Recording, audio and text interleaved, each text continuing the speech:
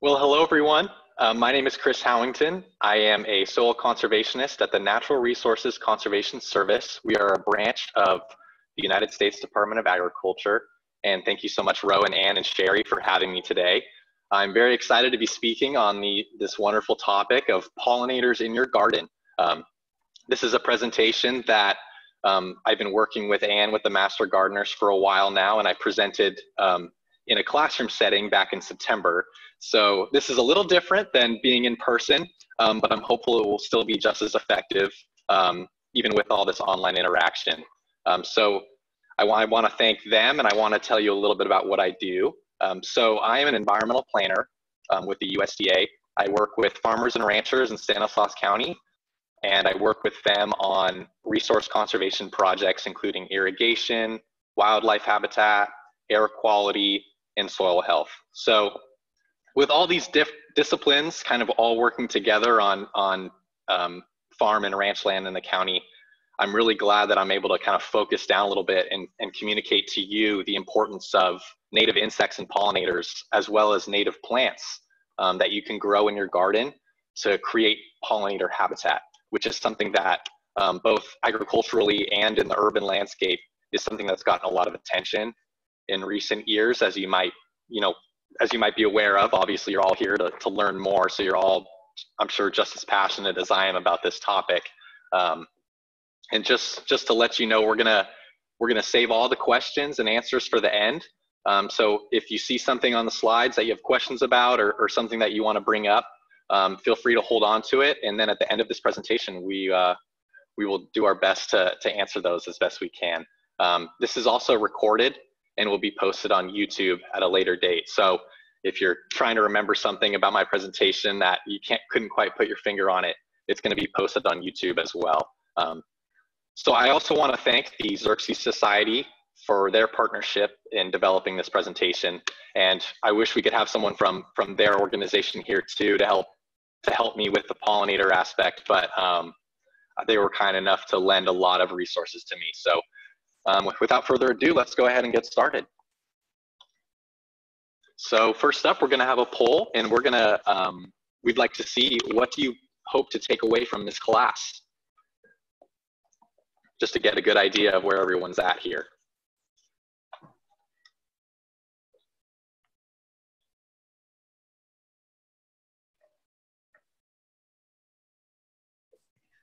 Hi, Chris. Ann here. We're having a little technical difficulty.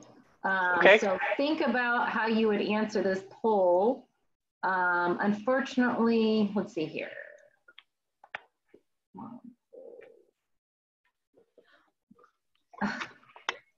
Well, we're getting some answers anyway, Ann. I'm seeing.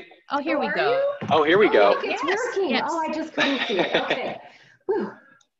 Okay, here we go. I can already tell you what a lot of people said, but I'm not going to tell you yet. Give a few more seconds for people who are poised to keyboard.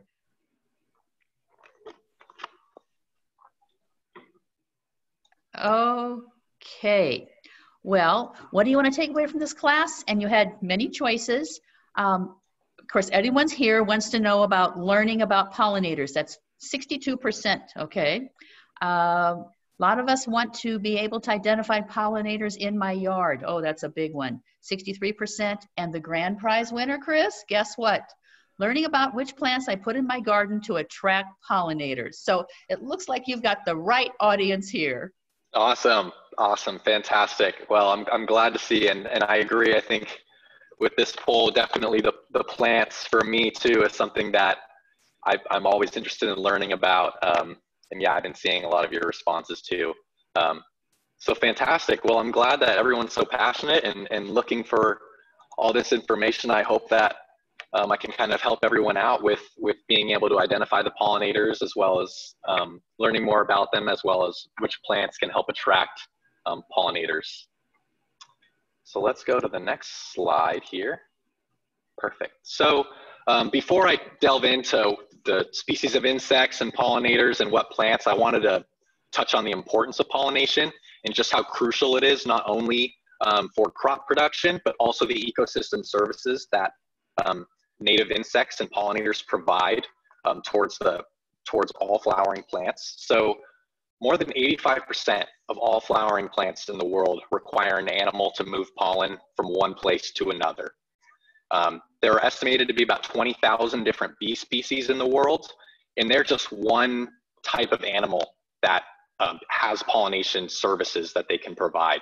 So when you think about the diversity of plants in the world and the fact that they're still discovering new plant species almost every day, the fact that out of hundreds of thousands of plant species, you have 85% of them that potentially require an animal to move pollen. So it's just so crucial to understand that pollination services are really an invaluable ecosystem service that is responsible for most of the plants that live and thrive today. So I wanted to discuss the first class of pollinators, and these are by far most likely the most common and the ones that you most think of, and these are the invertebrate pollinators. So these are the pollinators that lack a spinal cord, and these mainly make up insects. So if you look in this photograph, you have butterflies, moths, flies and hoverflies, beetles, wasps, and bees. So these are kind of 6 general classes of invertebrate pollinators. They do provide most of the pollination services that are out there, especially what most people think of as bees. But I think the goal of this class is to get you thinking that bees are just one species or one family of pollinators, and you know there's dozens more of species and family of animals that also provide this service. The next category are the vertebrate pollinators. So these are the animals that have a spinal cord that are able to provide pollination services. These are bats and hummingbirds generally. So you can see here a bat, I believe it is pollinating a saguaro cactus in this photograph. Bats are generally nocturnal pollinators. So a lot of the interactions that they have with plants are very specialized and have evolved to have a beneficial relationship between the plant and the bat. So we're not really going to touch too much on bats today, but they're a very important pollinator for certain species that they have a very mutual interaction with. And the next class of vertebrate pollinators would be your hummingbirds. So this is a pretty obvious category. The wonderful thing about hummingbirds is that their beaks, the way their beaks are shaped, have evolved to access nectar in the plant. And by accessing the nectar, they are also providing pollination services by the pollen rubbing onto their fur. And when they transfer to the next flower and reach for that nectar, they're also pollinating that plant. So we'll go into this bee section next, and this is a fun quiz that I'd like everyone to do. This is a diagram that made it across the New York Times and a lot of large scientific studies that tested the general public's knowledge of how many out of these 10 are bees. So this is a fun one. Take your best guess. Feel free to look through all the numbers and try and see how many out of these 10 you think are bees. Well, Chris, when I took this, I failed. So this will be exciting to see those. I think the first time I took this, I failed too. And we'll give you all a couple minutes to look through this and really get a good idea. So, you know, as you're looking through this, you know, a lot of these insects are very indistinguishable. And one thing I want to point out to you all is just the diversity of insects. And we're not even looking at the full breadth of you know, insect diversity that's out here. This is just a simple quiz that was rolling around you know, news media and scientific journals, and this is a good segue into our bee discussion topic that we're going to go into.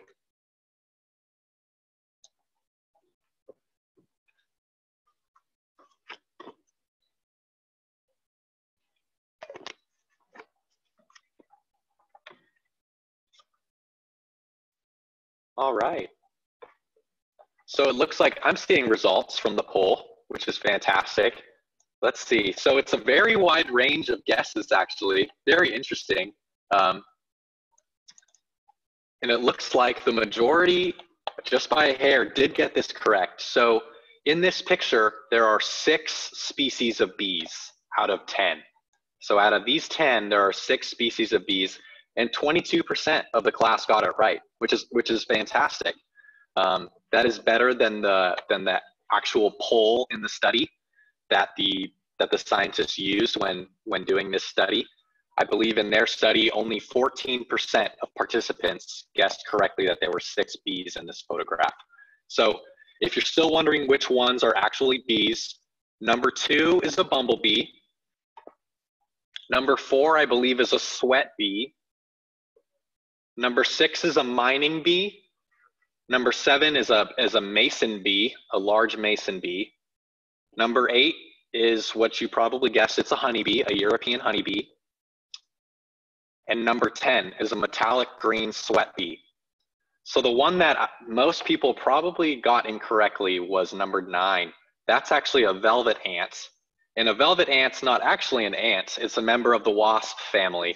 So kind of the common name of the velvet ant is a little deceiving. And in the study I'm referencing, that was the most common error of this quiz, was number 9. I'm sure most people realize that number 1 is a fly, number 3 is a butterfly, and number 5 is a grasshopper. But from this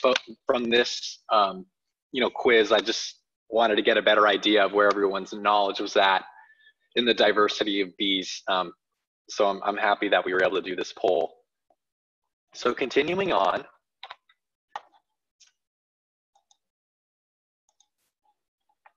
this is a honeybee. And this is what most people think of when you think of bees. When you ask anyone on the street, what is this? They're gonna say a bee. The European honeybee is a highly domesticated animal. It essentially at this point is livestock. It is not native to the United States, actually. And most people think that it is. Most people think that there's maybe 1 or 2 species of bees, when in reality, worldwide, there's about 20,000. And I think just within the United States, there's about 3,600 species of bees, they estimate. So what I want to get across today is that the European honeybee is just one very small aspect of a wide ecosystem of bee species that are out there that do provide pollination services. And in fact, most of the native insects highly specialize in the native plants that are found in California, while the honeybee is more of a generalist, and it's more of a domesticated livestock where it's transported from one area to another in order to provide pollination services for many of the crops that are grown today. So I apologize if my speaker's crackling a little bit. Hopefully the static gets a little bit better. I'll do my best to speak more clearly. So this is a bumblebee, the rusty patch bumblebee. You might have heard this in the news in the last couple of years, but the US Fish and Wildlife Service in 2017 actually listed this bee as endangered. So this was the first high-profile species of bee that garnered a lot of media attention a couple of years ago because it was placed on the endangered species list. And this singular event really brought a lot of attention to the issue that small pollinators that you wouldn't necessarily think of, like a European honeybee, are very much at risk. The rusty patch bumblebee is found across the Midwest and East Coast into Canada. Its range is so wide, yet the fact that it's endangered really brought home to people that the landscape has changed. So, somewhere along the way, how we used to look at the world, how abundant insects and pollinators were at one point, it has really changed in the last 100 years. So the rusty patch bumblebee really garnered a lot of attention towards the idea that, there's not just one bee species out there, there's thousands. They are all valuable, and they're highly diverse in where they live and what plants that they pollinate. This is a longhorn bee, so you can just see the the diversity and you know, how different all these different species of bees look. And you can see that this one's fur is highly adapted to collecting pollen. This is a carpenter bee that is a mimic of a leafcutter bee. It's just a fantastic specimen here, and you know, it's dark black, and it does look a lot different from other species of bees. This is a leafcutter bee, and you can see too just the differences in all of these bee species, and just really cool pictures to show. This photo here is a metallic green sweat bee. These are very easy bees to spot because they are so reflective in the sun. They're you know, very reflective, very green, fantastic bee to see out in the wild. So my goal with these pictures is just to show you that there really is so much diversity among bees, as well as, you know, all the other insects and pollinators that are out there as well. So something that might be useful to you all is understanding how bees nest, and if you can identify them out in your own garden or when you're out hiking or in natural areas. So hopefully this presentation will give you the clues and the cues so you can kind of understand where bees are, you know, in your own space or in the natural spaces. And there are generally 3 basic types of bee nesting. The first one is ground nesting. Now, ground nesting composes about 70% of all the bee species worldwide, and they are generally solitary bee nesters. So the ground nesters, they typically burrow. They either make their own nests in the ground, or they access other animal nests, such as ant holes, rodent holes, and burrows and things like that. So look out for these structures, you know, in your lawns and in your gardens. A lot of times what you'll think is an anthill is actually a bee's or wasp's nest. So what I want to get across with this today is that bare ground is good. You know, bare ground is important. Just because there's not a plant growing somewhere doesn't mean that it's actually barren. You know, these ground nesting bees prefer open ground that they can nest in. So, you know, if you have a patch of garden space where you're not really sure what to do with it, you know, you have plants here and there, you know, sporadically, but you have you know, patches of bare ground and there's not a thick layer of mulch over it, consider leaving it. And as you provide pollinator plants that provide that benefit for pollinators, you might have bees that potentially ground nest in those bare patches. So the ground nesting is extremely important for a majority of the insect population out there. So this is just an example of a typical life cycle of a ground nesting bee. In this example, we're using a mining bee. So mining bees in this example generally spend a year underground, where you can see here on the rightmost and bottom images, that yellow blob is actually a pollen grain that the mother mining bee essentially collected, and it's basically been compacted into this large grain. And what you can see here is that when the mining bee nests underground, it lays its egg on top of the pollen grain. That pollen grain serves as a source of nutrition for the larva, as you can see in these bottom photos. So as that larva feeds on that pollen that was collected in the season before, it starts to emerge out of the ground, where it'll then spend just a few weeks as an adult pollinating plants. So with these ground nesting bees, their life cycle is so solitary, and they spend so much of their life underground. Once they pop up out of the ground, they have a few weeks where in that window, they provide pollination services. So that's why it's so crucial for the general public to understand that ground nesting bees are so important as general pollinators, because a lot of times, you know, you'll have early pollinators that come out in February and March, and then you'll have your April, May insects that come out, you know, all the way up until basically the fall and into winter. In California, I believe most bee species, solitary ground nesters, do spend winter underground. So that's why it's important not to disturb that ground, that open ground that you have in your garden or natural space, because you never know if there's a pollinator that's currently, you know, overwintering underground. So that few weeks as an adult are really so crucial for them to be able to find flowers and pollen The second type of nesting that I want to touch on today is the stem and wood nesting bees. Bees generally nest in either dead standing wood or hollow wood, or inside the stem of living plants themselves. So these are a few example pictures here of what that habitat might look like. So you see in that center picture, I mean, I think this is most likely along the San Joaquin or Merced River. This is just standing dead wood. This is fantastic nesting space for a lot of insects, because it's easy to burrow in and create that nesting spot. And you can see in the leftmost photo an example of a bee that's lodged itself in there, and that's that's what it calls its home. And you can see the larva there on the leftmost photo, and then as well as a lot of dead standing trunks or large branches that have fallen on the ground. These wood spaces are great habitat for them as well. So this composes about 30% more or less of all the bees out there. The final type of nesting, oh, I'm sorry. Roll it back for 1 second. These are a couple examples of stem and wood nesting bees that you might find. The leftmost photo is a valley carpenter bee.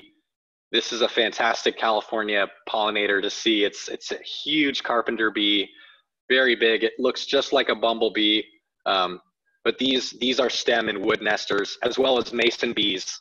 They're a great example as well, one emerging from its hole. So a lot of times you'll see woodpecker holes in the wood.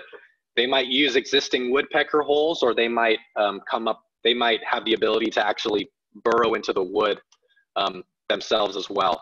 One thing I want to point out is that with carpenter bees, in a lot of places they're viewed as pests because they do nest in fences or wood in your house, or if you have wooden walls or a wooden cabin, they do nest in there and do create some problems.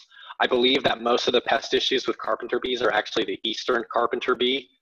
So I think they are generally the pest variety.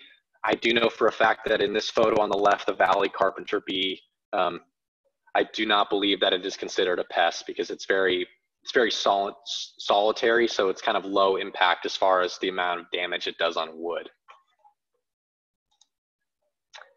The third, in most, I guess, common and public knowledge type of nesting is hive nesting bees.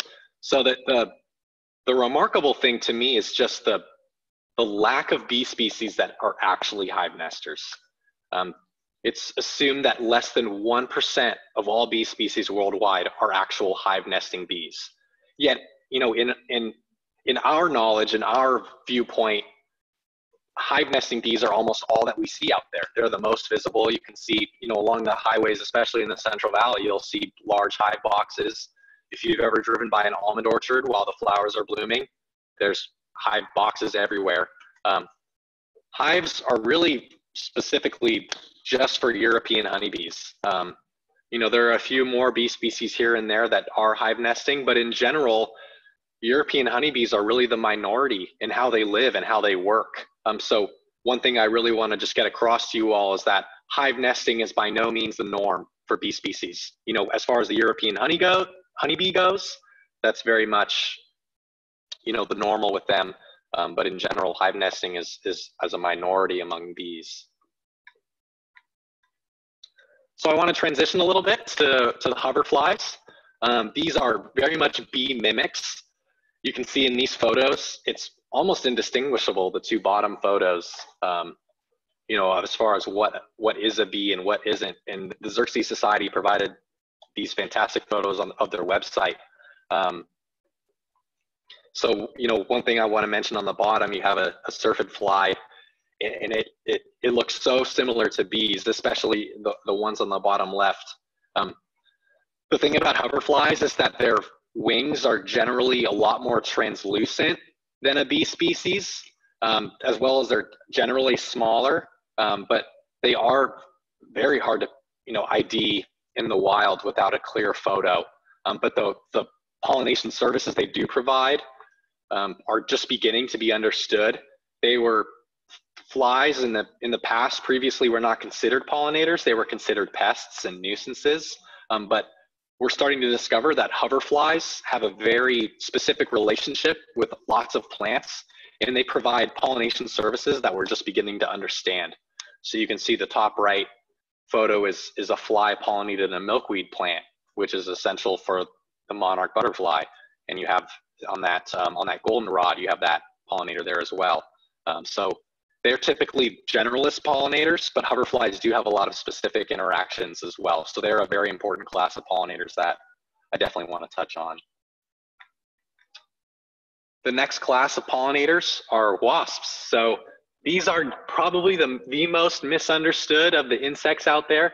People generally tend to think they're aggressive and really don't have any sort of beneficial use in the world. However, the diversity of wasps and the services that they provide, they are really the predators of the insect world.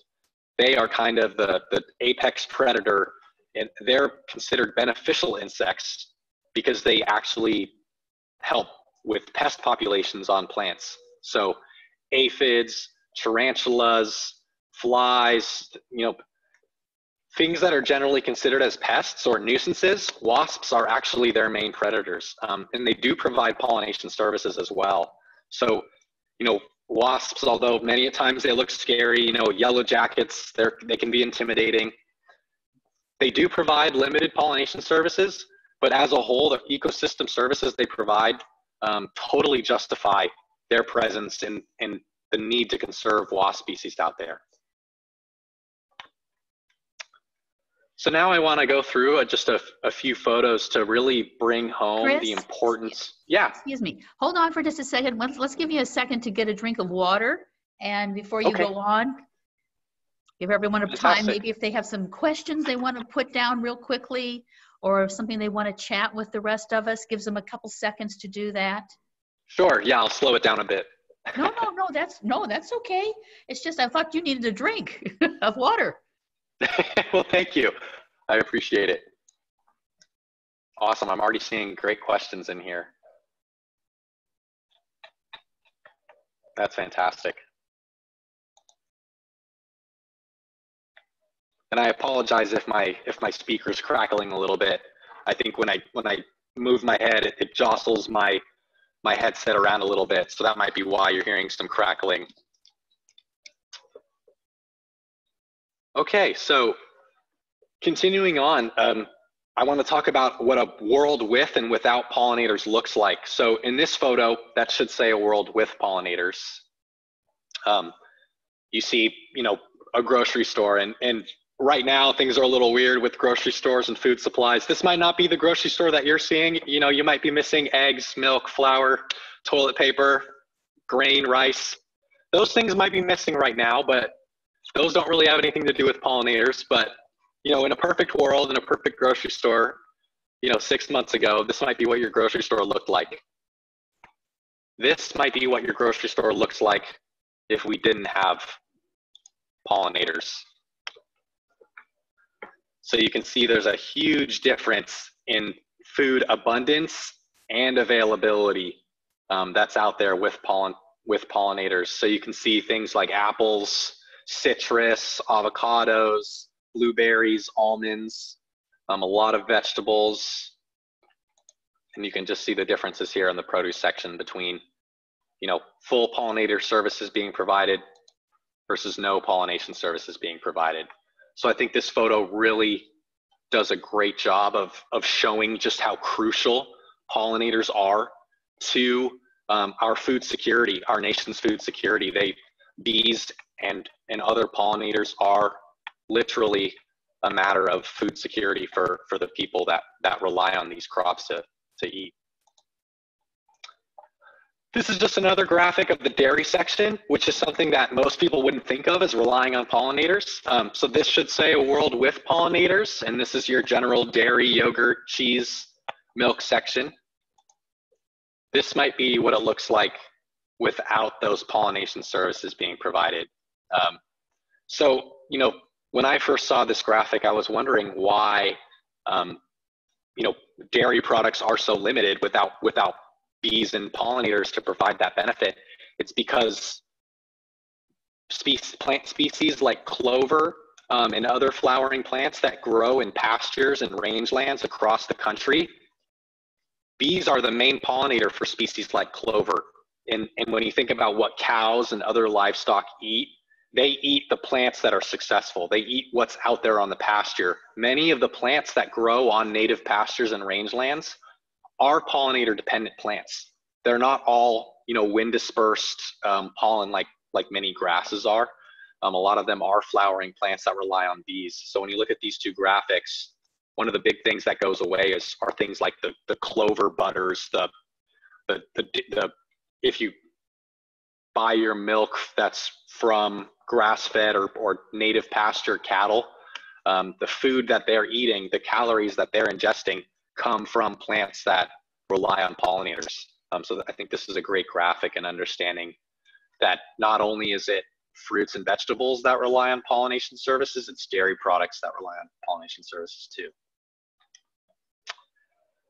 So why I'm showing you these photos is because in the last few years, scientists and the general public has come to understand that there is a serious lack of insect abundance in recent years compared to when people were kids. You hear stories, both in person and online, of people 50 years ago growing up when they used to take road trips with their parents. They'd have to wash their car along the way because their windshield would be completely full and they wouldn't be able to see. They'd have to pull over and get a car wash midway through the road trip. And now, you take a 6-hour road trip and you maybe have to wipe your windshield off once. So these kinds of stories of nostalgia back when people grew up either in the countryside or in the suburbs, of all the insects that just used to be around, and now people growing up in this day and age, it's not as abundant. There's something missing. And in this New York Times article from a couple of years ago, they titled it "The Insect Apocalypse is Here."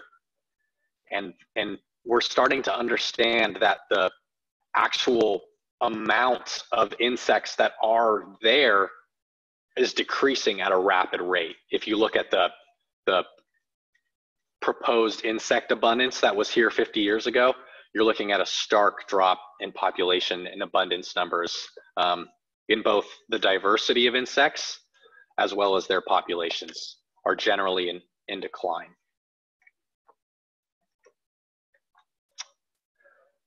So I think the first thing is to understand why they are in decline. So I think we have another poll here that you can all chip in on as far as what you think are the main reasons for insect decline, whether it's one issue or multiple issues.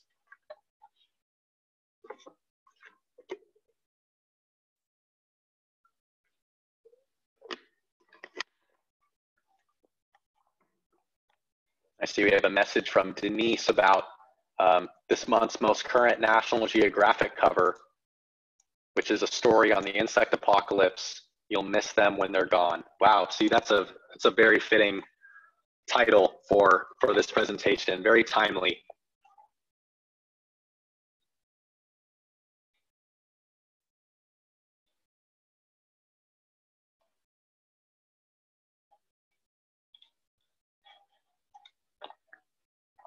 Okay, so it looks like the poll results are in. So, wow, so definitely the number one answer on here, which I was expecting, is pesticides, is what this class put as the number one reason. Following that, at 92% of the class put habitat loss due to farming and urbanization. Third would be climate change. Fourth would be pollution. And fifth on this list is invasive species. So these are all great responses. And in this question, there really is no correct answer. It really is all of the above.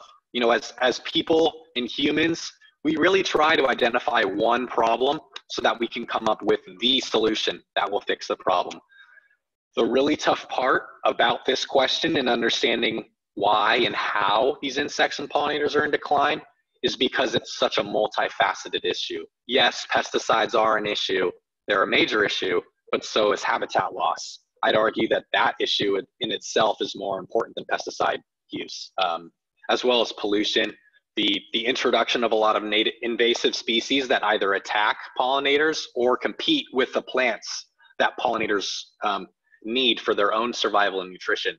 So it's by no means just one issue, one reason why insects worldwide are in decline.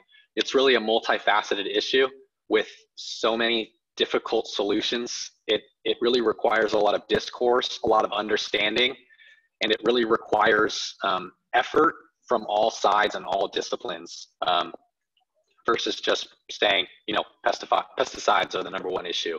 It's such a broad spectrum of reasons, which makes this issue so important and also so difficult.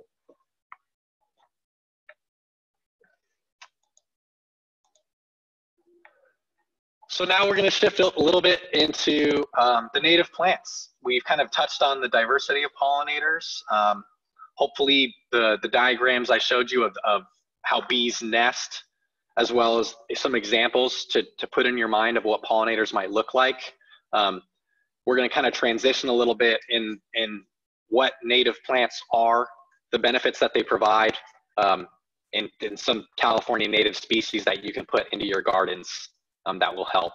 So funnily enough, as I was working with Anne and through this presentation, I stumbled upon this article here, How and Why to Use Native Plants, from just about not even 2 weeks ago. So as I was reading this article, what this author was saying really does fall in line with this presentation. So I'm just trying to get across how much in the news at the forefront this pollinator issue is, as well as native plants now, which are gaining a lot more understanding. So I'll just like to start with a general overview of native plants for those that aren't really aware or just have, are looking to learn more. So native plants in general, the fantastic thing about California is at least 1/3 of all native plant species in California are found nowhere else in the world. So these species are known as endemic. So plants that are endemic to California are truly specialized. They've evolved to our unique climate and soils. A lot of these plants are only specific to certain microclimates and certain soils in the state of California. The wonderful thing about California flora is if you go up to Humboldt County, you're gonna find a completely different plant community than if you go down to San Diego County. And then all in between, up and down the coast, in the Central Valley, in the mountains, in the deserts, you have this incredible variety of plants that have specifically evolved to the small subregions in which they live.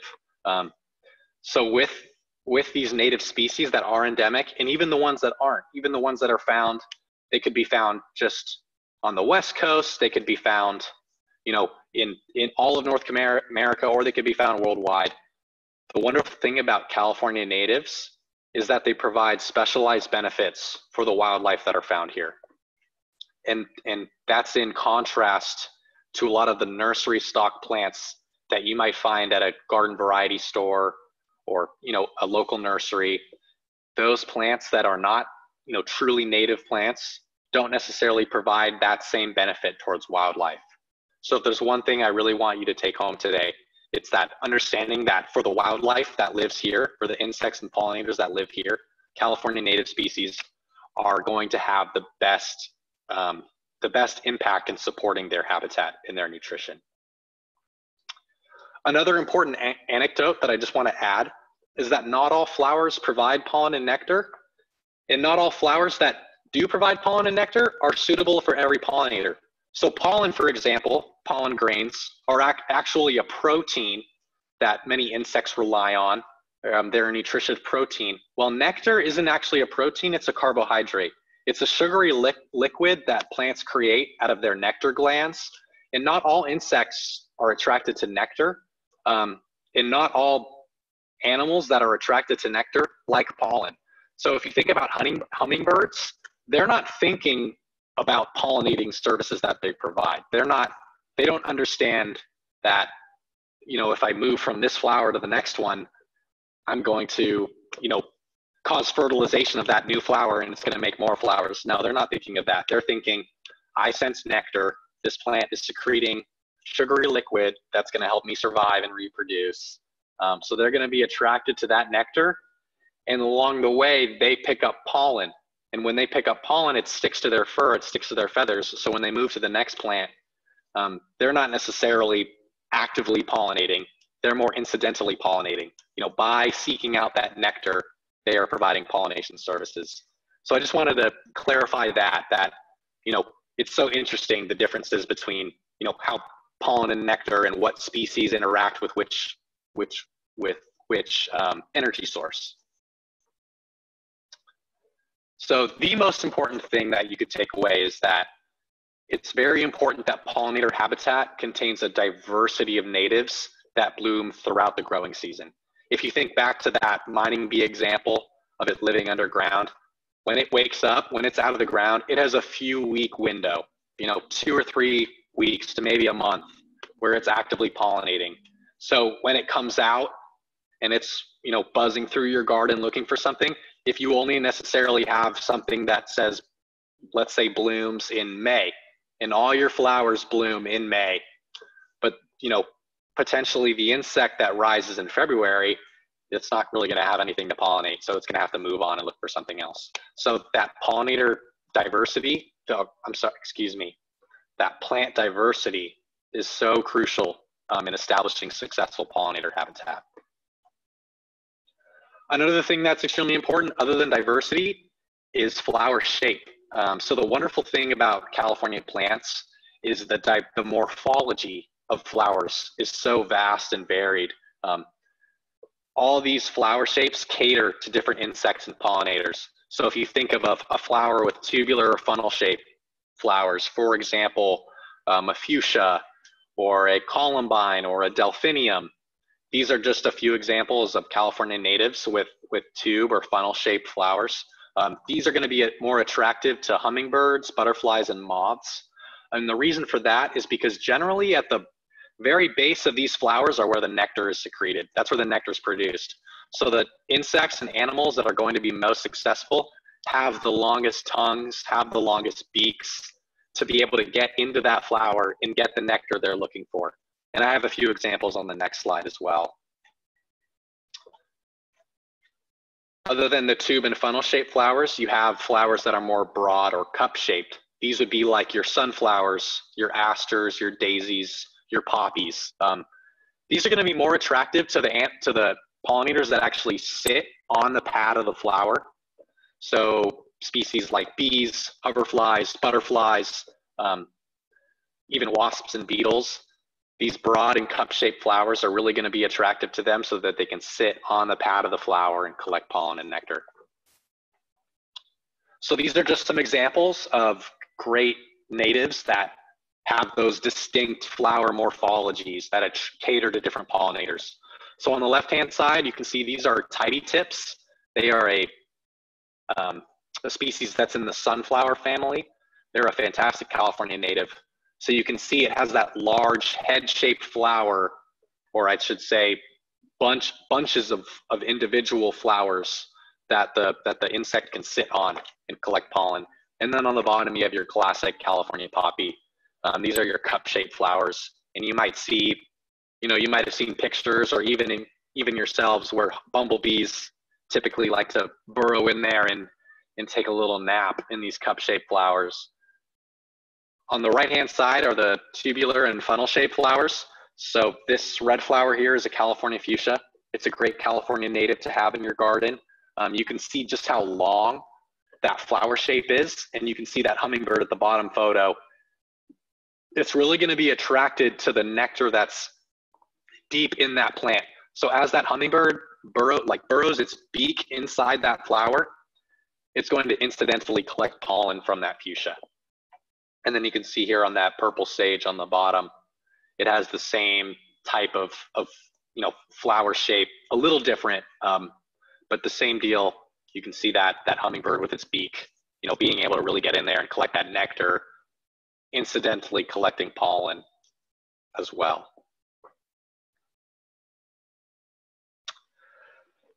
So now we'll get into some great California native plants that you could start out with for your garden if you're just getting started. You know, as I go through these, this is by no means an exhaustive list. These are just a few 4 or 5 species that I could think of that would be a great start. Really the wonderful thing about California native plants is there's so many out there. And depending on where you go, what nurseries you shop at, you know, how these plants are labeled, you're going to see such a wide variety of plants to start with. So, you know, you might have seen something recently that's completely different than what's on my list. So if you do have questions about that, feel free to ask. I'll do my best to answer them. But then again, you know, I don't go to nurseries as much as I should every day. So, you know, I'll just stick with this list. And then if you have specific questions, you're more than welcome to ask them in the chat.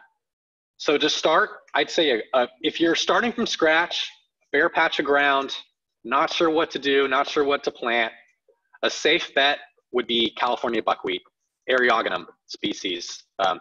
These are widely available, I do believe, in most nurseries. They are essentially a chaparral obligate. They are a wildflower that is extremely successful in chaparral habitat because they are so drought tolerant, and they are also very low management. The buckwheats out there are typically found in a lot of sandy soils or well-drained soils. They really don't need a whole lot of water, and they like full sun. So you'll typically see them on hillsides, on freeways, or if you're hiking in chaparral closer to the coast or in Southern California, they'll be all over the place. And they're more of a summer, fall bloomer, which is in contrast to a lot of annual wildflowers that California might have. So the wonderful thing about buckwheat is it truly provides pollen for a general overview, a wide array, of insects. So I've seen butterflies, I've seen bees, I've seen hoverflies, I've seen wasps on buckwheat. So as far as starting out with something, they're a really good option because they do provide a general attraction for a lot of species of pollinator. The one thing I'd say about buckwheat is depending on what type of buckwheat you might purchase, they do get a little bushy. So if you're working with limited space, you might have to cut them back after they flowered and gone to seed in the late winter. So I would suggest that if you're worried about them getting a little big, they do grow a little large and bushy, you know, after a few years as well.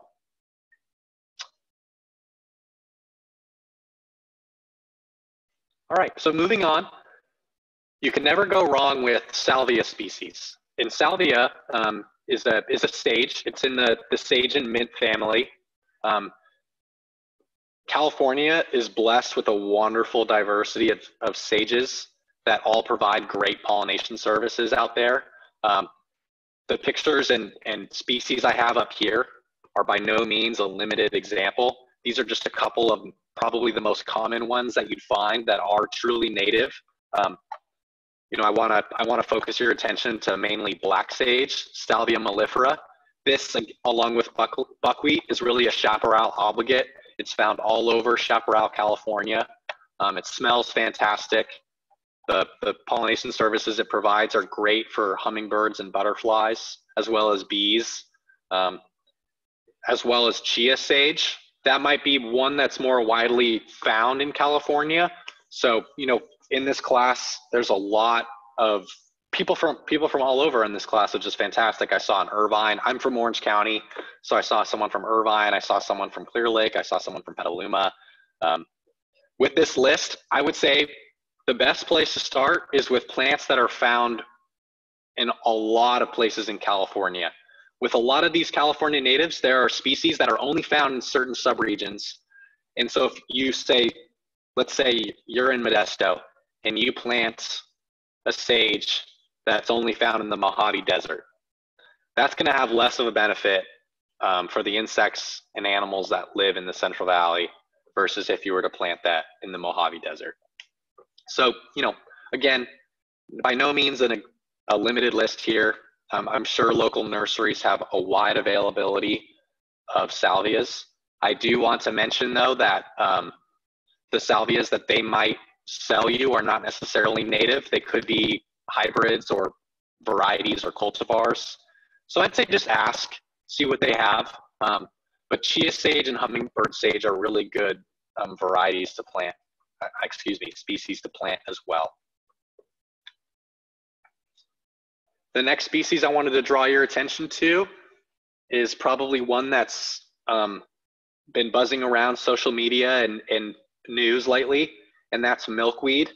And milkweed, if you weren't already aware, is the host plant for the monarch butterfly. I want to highlight one species of milkweed today, and that's narrowleaf milkweed, Asclepias fascicularis. This milkweed is generally found in almost every county in California. The very interesting thing about California milkweeds is that where they're found and where they grow successfully is so region specific. These milkweeds are so highly adapted to our microclimates and our soils that it might not, again with the sage topic, it might not be best to plant an Indian milkweed if you're in the Central Valley perhaps, versus, you know, if you live in a place where those milkweed are found, you know, that, and they are available in nurseries, that could be a great option. But today I'm just going to stick to narrowleaf milkweed as my recommendation for a good species to plant, because it's so generally found in the state of California. You really can't go too far off with planting it if you can. So you might have seen in the news lately that the monarch butterfly, specifically the western monarch butterfly, has been facing serious decline. It's been facing a lot of threats lately, and it is being considered on the threatened and endangered species list by the California Department of Fish and Wildlife. It has not been listed yet. However, as they're noticing population numbers, we're seeing a really sharp decline since the 1980s in the population numbers of western monarchs that nest in, you might have seen them nest in eucalyptus trees in Pismo Beach or, you know, Santa Barbara along the California coast. So I want to point you to the most right picture here. This caterpillar, I took that photo, I believe, in Oakland last year. This monarch is actually living on a tropical milkweed. So if there's one thing I want to get across to you today, it's that just be wary of nursery labeling of milkweed. Nurseries will generally just do a general marketing of milkweed of itself. They might not give you the species, but if you're unsure, just ask, because what we're seeing a lot, and especially in the past 5 or 10 years, is that nurseries are selling tropical milkweed, Asclepias curassavica. This is actually found in Central America. It's not native to California historically. And if you do already have it, I just suggest cutting it back in the winter. You know, no big deal. I don't want to tell you to rip it out, because it does provide benefit to the monarch butterfly. The issue does lie in the fact that it's very susceptible to oleander aphids. It's not accustomed to the climate and soils that the native milkweeds are found in. So when you're looking at a western monarch butterfly that's trying to get nutrition from the leaf tissue as well as from the pollen and nectar that the milkweed provides, it doesn't have that same benefit compared to a native milkweed species, although it is very valuable. So I'd suggest just look around for milkweeds. Ask your local nursery if they do have native milkweed. If you already have tropical milkweed, I'd suggest after it's gone to flower, cut it back in the winter, because it has been shown in the past that tropical milkweed, it can confuse monarchs on their migration route. So they might potentially nest there and make larvae at that tropical milkweed plant when they should be migrating. So the tropical milkweed kind of has a different life cycle compared to the native milkweed species. And on the bottom here are 2 tarantula hawks on narrowleaf milkweed as well. And tarantula hawks are a fantastic wasp species that are found in the Southwest. They are really a fantastic predatory insect. They have one of the most painful insect stings in the world. I think they're potentially top 5, considered top 5. but their story is kind of neat. And if anyone has questions about them later, we can talk about them later. But monarchs are not the only species that really loves milkweed, but they are very much the life cycle of a native milkweed and the life cycle of a monarch butterfly are extremely intertwined. So I'd suggest plant milkweed habitat wherever you can. It's going to have a benefit for the monarch butterfly. The next species that is most likely also widely available is going to be your Ceanothus species. California has a rich diversity of Ceanothus species, as well as a lot of hybrids that have been crossed together to make nursery and landscape available Ceanothus. Ceanothus prefers full sun to partly shaded habitat. It does grow very large and bushy, as you can see in the bottom picture here. So if you are considering it, make sure you have enough room for it in your garden. It's really attractive to a lot of species of butterfly.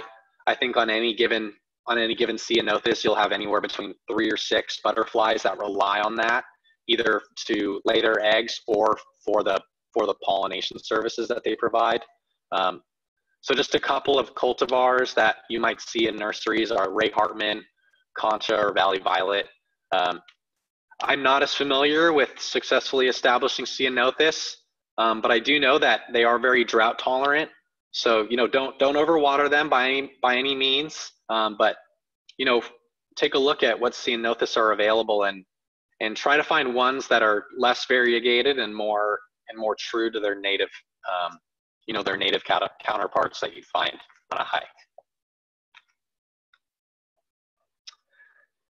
And last but not least, these are the annual species that are found throughout California. So the previous plants that I touched on are mainly perennial. The habit of growth is purely perennial, where once they flower and go to seed, they remain all year long until they then flower again in the subsequent seasons. While with the annual species, these really come up in between early and late spring is when these annuals come up. And these wildflowers are really good for the ground nesting bees, because when those ground nesting bees come out of the ground and they have that few-week window, they're going to be looking for these annuals that also have that few-week window of flowering. Because with a lot of these plants, as soon as they flower, they've put all their energy into making this flower so that some animal can come collect the pollen and transfer it to another plant so that it can successfully reproduce. So this is by no means an exhaustive list. There's hundreds of different wildflower species that are found in California, as well as wherever you might find them in nurseries or garden stores. But this is just a couple examples that I think are some good ideas that are probably going to be the easiest to find. So that generally is the California poppy, pretty cut and dry with that. Lupin, you can see on the bottom left, that's the valley carpenter bee on a lupin species. Baby blue eyes, those are the blue flowers that are in the rightmost image. A great borage flower to plant. Grows very, it cohabitates with a lot of poppies found in the wild. Phacelia, the plant on the top image, that purple flower, that's very much a spring annual that comes about on hillsides. You might have, if you've seen super bloom photos, a lot of the Phacelias really voraciously bloom in those seasons during really great rain years.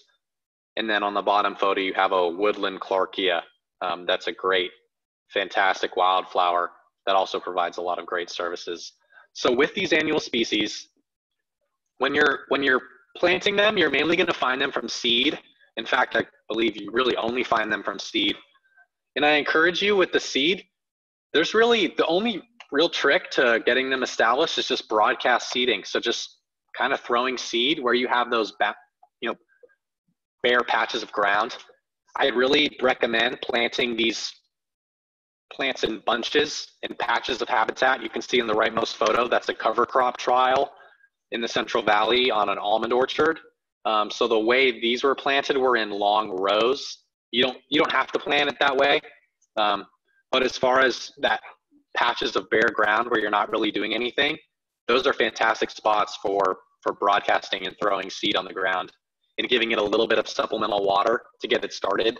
But the beautiful thing about California wildflowers and these annuals is that winter rains are really what get them established. There's really no secret to getting them going other than the winter rains. So I'd recommend the best time to plant wildflower seed would be in the fall, depending on the predictions of drought and weather patterns.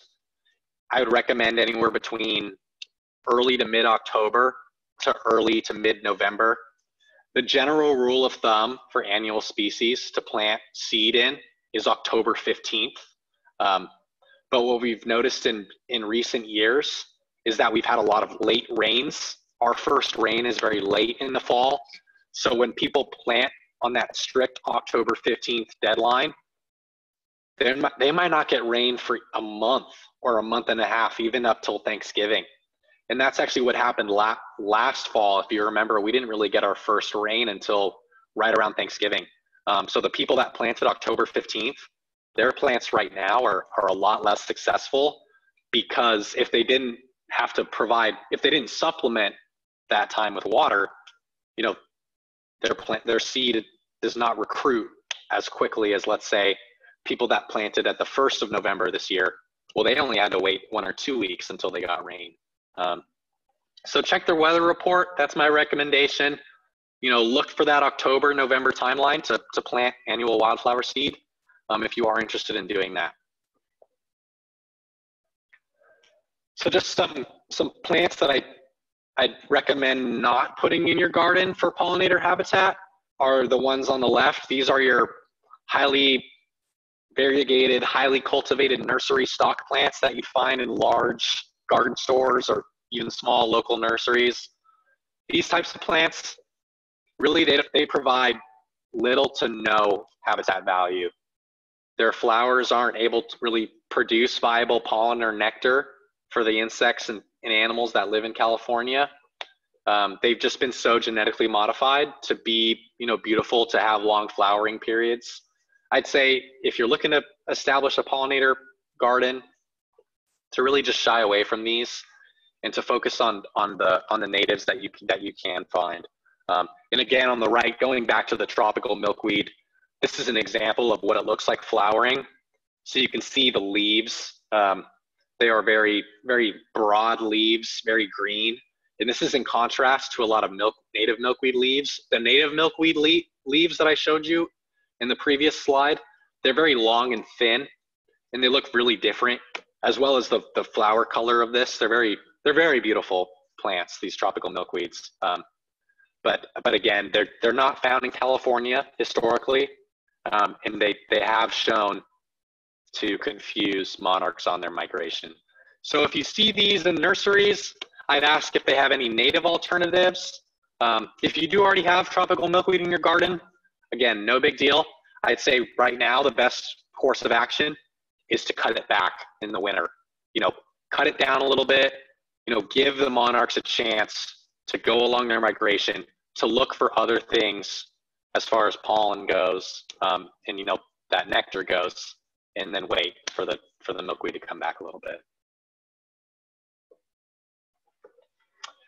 So last but not least are some real life examples.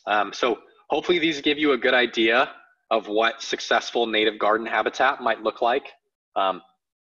One thing I want to note is on the left-hand picture, you know, you have a lot of patchy ground here.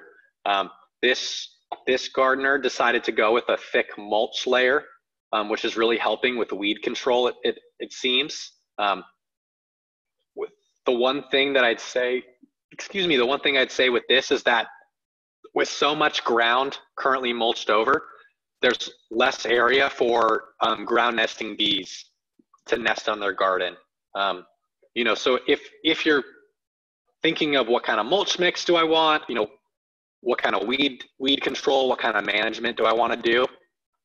In this case, looks like there's a full coverage, a full, you know, 2 to 6 inch layer of wood chip mulch on the ground. So that's not necessarily providing a ton of ground nesting habitat. However, the diversity of plants, as well as the size of these plants, is really good. There's a great diversity of plants here, and it's just a well-designed landscape.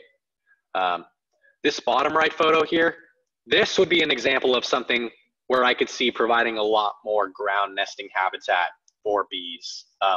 You can see there's a lot. This gardener has a great variety of annual wildflower species. You can see again that patchiness, that clump of habitat, clump of wildflowers. These clumps and patches are going to have really great benefit because it basically makes the path of a bee's journey more efficient. It doesn't have to go from one corner of the acre to the other to go from one flower to the next. You know, the way these wildflowers are planted, the bee does not have to go very far between one flower to the other. So its ability to pollinate is going to be a lot more efficient because these plants are planted in these patches. So it looks like, just, you know, from a surface level, this garden is much more annual based. It's a much more seasonal garden. And it does look a lot more established than a lot of other gardens. So I'd say that in this photo, this is a year 3 or 4 garden to me. And it looks to be very heavy on the annual natives, which is also which is great. And it does look like it's providing some good ground nesting habitat. And then just to really draw in the point again on these top right photos, on the most right photo, that's a syrphid fly on blue-eyed grass, another great California native. So this is the hoverfly that I was talking about. Note just how translucent the wings are. And on the left, I believe that is another green sweat bee, and that's on a grindelia or a gumweed. Gumweed is a great Central Valley plant. It commonly grows in the grasslands and in the riparian areas of California Central Valley. So that is a very locally available native that really grows well in the Central Valley. So hopefully these examples were helpful. The next aspect I want to touch on is that there are resources that are available to you for understanding what plants could be successful in wherever you are. So I want to draw your attention to using the Xerces Society as a resource. The Xerces Society, if you're not aware, is the Society for Invertebrate Conservation. They are the leading scientific and nonprofit authority on insects in the United States. They have developed plant lists for almost every region of basically continental North America. And they have very specific plant lists for different biomes in California. So if you see here, recommended plants for pollinators and beneficial insects for the California Central Valley region. So this is a great list of native species that are very attractive. And the wonderful thing about these lists is, I don't know if you can see that, but on the rightmost column under comments, you have the different types of pollinators that are attracted to these plants. So if you see, a lot of these plants attract, 3 or 4 or 5 different classes of either vertebrate or invertebrate pollinators. And I do believe that Anne is going to be sending out this list at the end of this presentation, which is great because this will give you an idea, especially for the Central Valley region people, of plants that are around, that are tried and true tested species to plant. I know for a fact there's also plant lists for Southern California. There's a plant list for the Central Coast. And I believe there's a plant list for the Sierra Nevadas as well. So wherever you are in the state of California, there's a plant list that corresponds to where you're at. So I definitely recommend going on the Xerces Society website. They have a lot of books and library resources as well. And they will give you a better idea of the species that are also at risk. So if there's one thing I want to get across is, if you're looking for help, the Xerces Society website is a fantastic resource and one that I use very regularly. Other resources that might be helpful to you, depending on your interest level in California natives and your knowledge level, CalFlora could be a really great resource. They're another nonprofit that has an online database of California native plants. their website, calflora.org. Basically, you can type in any native plant and even a lot of non-native plants into their database, and it will pop up with a map of basically observations of where it's found in the state. These are observations that are completed by, the general public, by scientists, academics. They upload, pictures and GPS coordinates of where they find these plants in the wild, and CalFlora collects all that information and posts it on a really awesome map. Also on CalFlora, depending on your interest level and specific species, a lot of times they'll have a plant characteristics section where we'll actually tell you what insects and pollinators are attracted to these specific plants. So for example, if you go to, a milkweed and you click on that milkweed's characteristics, it will show bumblebees, predatory insects, native bees, and it'll list the species of butterflies that are attracted to milkweed, and mainly monarchs. As well as they have a list of whether this plant is commercially available. If it is commercially available, they potentially have a list of native plant nurseries that do carry it.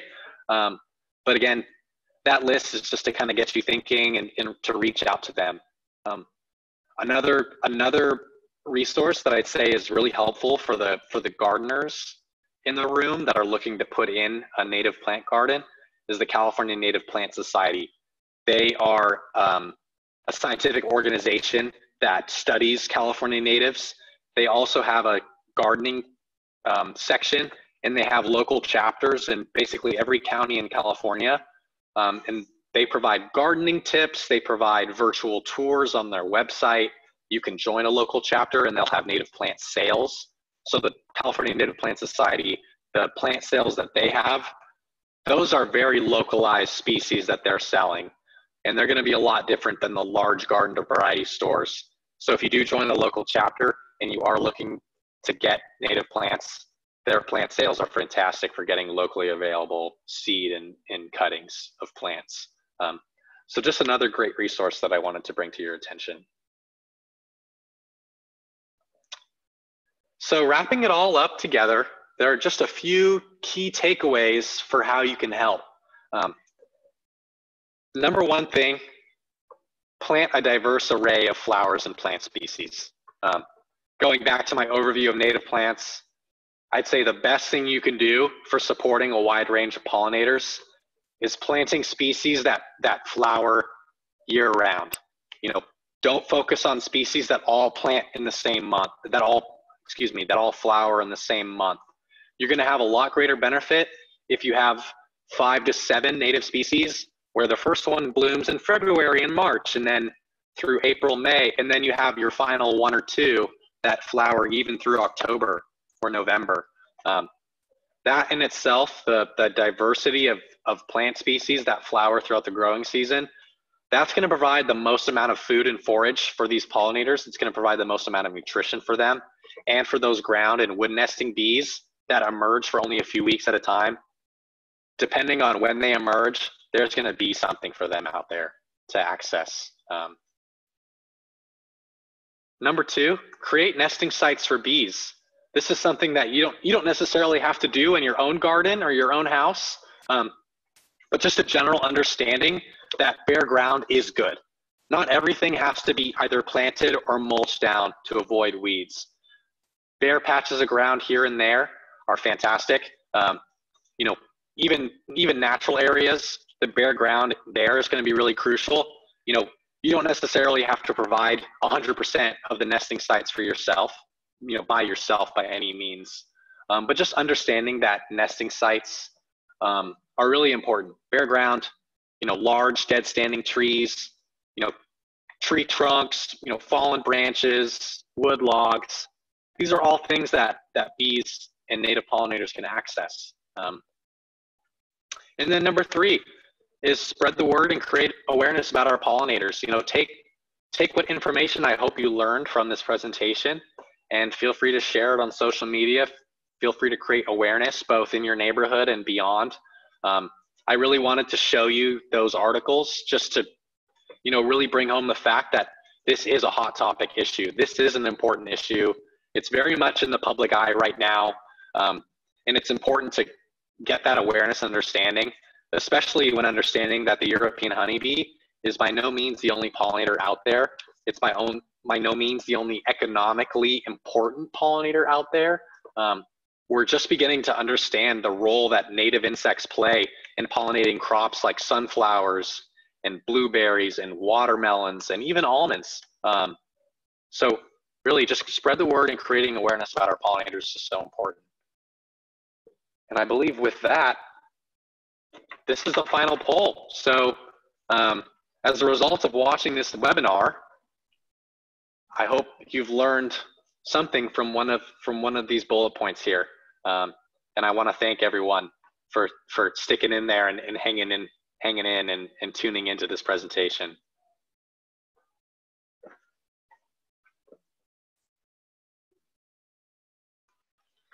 Let's see if Ann can launch this poll. Okay, Chris, it looks like she's having some problems. So okay. This is Ro, just real quickly. In your own mind, you can kind of say, after you watch this, did you learn a lot more about native bees than you did before? Are you excited about to plant native plants and pollinators in your garden? And are you planning to leave some bare ground in the garden for nesting bees? So kind of in your own mind, decide which ones are you going to try. Someone's saying yes, yes, and yes, which thank you very much for letting us know. That's great. And in fact, it's interesting because when I was going through the questions, Chris, there's quite a bit about the bare ground and the nesting bees. So I think you've got a lot of interest in that. Fantastic. Yes. So shall I flip over to the questions real quickly? If you have time for a drink of water. And yeah, yes to all, yes to all. Great class. Thank you from Julie. Ted says yes, yes, yes. Great audience. Excellent presentation. Yes. Oh my gosh, yes. Everyone's so nice. Yeah, aren't they? Well, but it was a wonderful presentation, and I'm sure even people who knew a lot have come away with extra information. I just found it so fascinating. Thank you. So get your drink of water because I'm going to start asking some questions. How's that? Okay. I have the Q&A open. Okay. Well, there's a kind of a two-parter. It's from Rachel and Brian. And Rachel first says, leaving bare ground for ground nesting bees, how far away should the area be from high foot traffic? Does it matter if it's sunny or shady? And then going into Brian's part, is there a soil type or condition we should leave to make it more likely for them to use? Wow, so those are really great. Those are really great questions. All of the questions are good. I'm sorry, but you're going to be here for a while. Everyone's got really well thought out questions. Yeah, so to answer Rachel's question, I guess I'll answer that one first. I guess how far away it should be is anywhere where they're going to be less susceptible to ground disturbance. So really the reason why ground nesting bees are very at risk for disturbing their nest habitat is because they're in areas of high disturbance. So when you're raking or digging or stomping through compaction or spraying, like if you're doing any weed control along road or sidewalk edges, those types of things are probably where they're at most risk. So I guess if you yourself are creating those areas, I'd say put it in an area where where you or others are not going to be susceptible to stepping on that patch. So I'd leave that bare patch away from, a sidewalk or a path or a field border or field edge. Because really the big issue is when people start raking or digging, or if you have animals, if let's say you have livestock or, a dog or something like that, I'd say plant them in or have those areas in just patchy, areas. You by no means need to have just a giant section of bare patchy ground. Okay. I don't think they're that picky, but just far enough away to avoid that ground disturbance. And then Brian's question about soil type. I'd say that ground nesting bees typically prefer sandier soils in general. The clayey or heavier soils, it's going to be a lot harder for them to burrow. And a lot of times the well-drained sandy soils are very easy for them to make holes in. So that soil type, I'd say, is probably the general soil texture would be sandy soils. Okay. And what about sun and shade? Is that an issue? Yeah, so I'd say that full sun to partly shade. I wouldn't say there's really a shade requirement. Okay. It's really kind of interesting with especially bees. When bees are out pollinating, they prefer to be in full sun. You know, but when they're underground, I'd say for them, the big thing is just the temperature, the soil temperature. So I think it's really one way or the other. I don't necessarily know the best way, but you can't go wrong with any option, really, in my opinion. Great. Okay. Wonderful. Okay. Ken wants to know, are there plants that are harmful or not helpful to pollinators? That's a great question. Yeah. And it's such an interesting question because it's very much not well understood because we don't know what an insect is thinking. You know, we don't know what it dislikes versus what it likes. Even you don't know that? Yeah, even I don't know that. I would say that the ones that are going to be harmful or not helpful are the ones that are very invasive in the state of California. If you look at things like ricin, castor bean is what I'm thinking of. Mm-hmm. Castor bean is like a weedy highway plant. It's really nasty and you know, it is a poisonous plant. I'd say plants that are harmful to pollinators are the ones that outcompete California native plants. So if you look at, let's take yellow star thistle, for example. Yellow star thistle is a very voracious invasive. It overtakes native pasture and rangeland, although it is very attractive to pollinators. But when you look at what pollinators it actually attracts, it's mainly European honeybee because it's a thistle that's found in Europe. So when you're looking at something like yellow star thistle, yes, it does have a pollinator benefit, but it outcompetes plants that would naturally grow in native grasslands that would be more beneficial to native pollinators. Okay, so checking those lists that we were talking about would be real beneficial, mm-hmm. wouldn't it? Yeah, and I'd say be aware of the invasive species in California, because I mean a lot of those do actually provide pollinator benefit, but mm-hmm. the ones that outcompete the native species are going to be the ones that I'd say have the most quantifiable negative impact on pollinators. Okay, great, thank you. Okay, Tristan wants to know about creating a bee hotel near my garden. How can I make sure the holes get occupied by bees instead of spiders and cobwebs? This is a picky landlord. Yes, totally. Let's see. I'm thinking Tristan might have already had a spider invasion in his bee nest. That's why he's asking this question. I'd say that the bee hotels are really interesting. I'd say it's important to have a variety of hole sizes in your bee hotel because you're going to have different species of bees occupying them. Really with the bee hotels, it's so difficult to understand how successful those man-made, bee structures are. A lot of times they can be very beneficial, but I think it's really luck of the draw with what's around. For example, I mean, the bee hotels that are most successful are the ones that are lucky enough to have an abundance of bee species already in the area. Okay. So if let's say you build a bee hotel and you live in downtown Los Angeles. Well, your bee hotel is not going to attract the same amount of bee species as, let's say, you're, out in the country in Sonoma County, So I'd say it really depends. The best thing would probably be just to have a variety of drill hole sizes between larger for like a bumblebee and smaller for like a small sweat bee or cuckoo bee or something like that. Okay, great. Okay, Christy wants to know, are there other pollinators that are declining in the same regions as the rusty patch? That was early on in your speech, in your information, but we've been holding on to that one for a while. Yeah. So in general, in that region, I'm not too sure what other pollinators are in decline in that area. I know that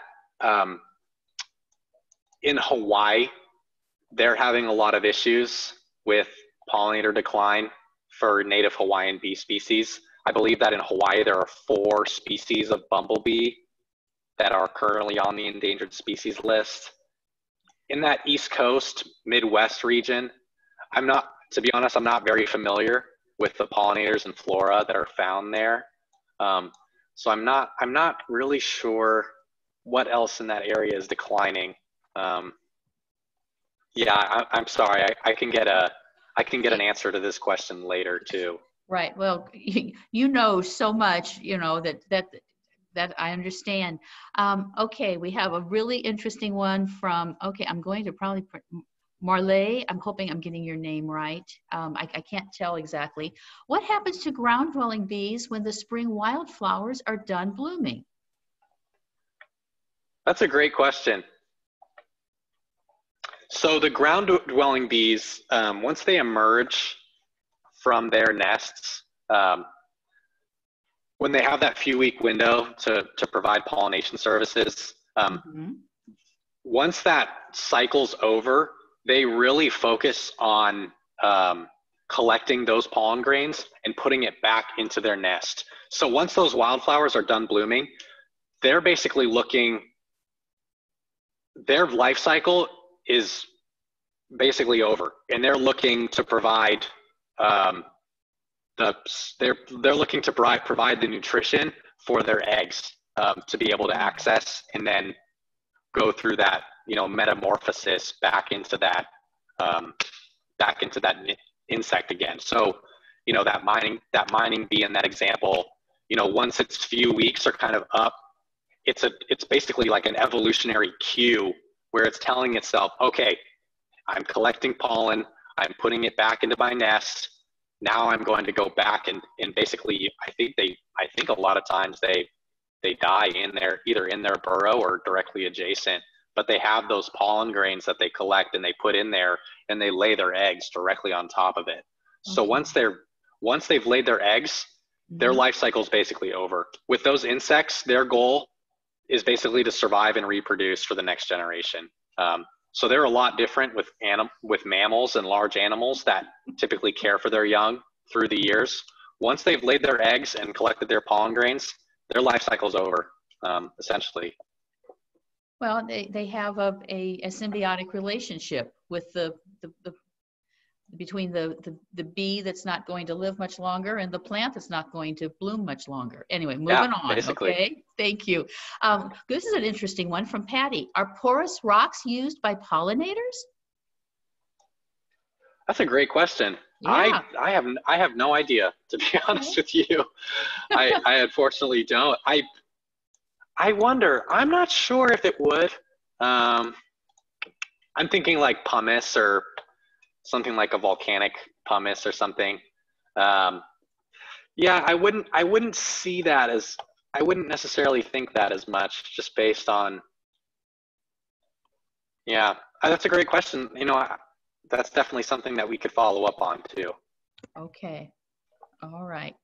Okay. Well, just about went through everything. I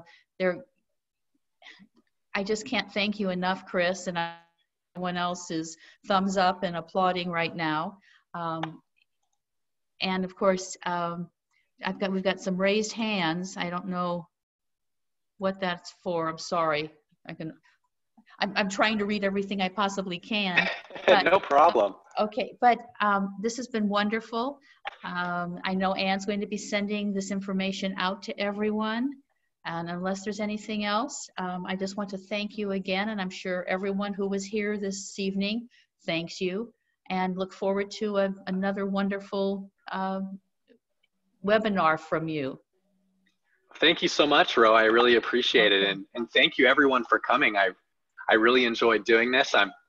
I wish this was in better circumstances where we could, interact face to face and see everyone's faces. But yeah, I really appreciate you inviting me, and glad that I was able to do this talk. Well, thank you. And Anne, do you have any closing comments you'd like to make? Yes, sure. Thanks again, Chris. We so appreciate your knowledge and your passion and enthusiasm. It really comes out. And I think it's inspiring people to plant more for pollinators, and for starters go, okay, what is a pollinator? And now go out in their garden and start spotting these different insects. One person did ask how they could identify pollinators, and I answered their question by typing, but also we're going to send out more resources so that you can find out how to identify the local pollinator. So we're excited that people are interested in doing that. This call, this presentation will be added to YouTube in the next 10 days. We have a YouTube channel that is going to also be in the email, so you can subscribe to our channel. And one last thing is, for those of you who are local to Stanislaus County, we'll be sending out a survey to ask you about the program impacts that, what you've learned from this call. And it's going to come to you in about 3 months. So by the time you've forgotten about everything, we're going to check in on you and see, are you planting more for pollinators? Are you recognizing more pollinators and that kind of thing? So thanks again, everybody. And tune in June. We're going to be doing a class on herbs in partnership with the Stanislaus County Library, and we're really excited about that. So Chris, Ro, you have any closing words, and we'll go from there. Thank you so much, Chris. I appreciate this so much. Thank you. Yeah, thank you. Thank you. Yeah, if anyone has any questions, feel free to ask Anne or Ro, and then we'll do our best to follow up with you. Great. Thanks, everybody. Have a great night, and we'll see you next month. If you aren't already subscribed, make sure you subscribe to our Stanislaus Sprout blog. Take care and good night.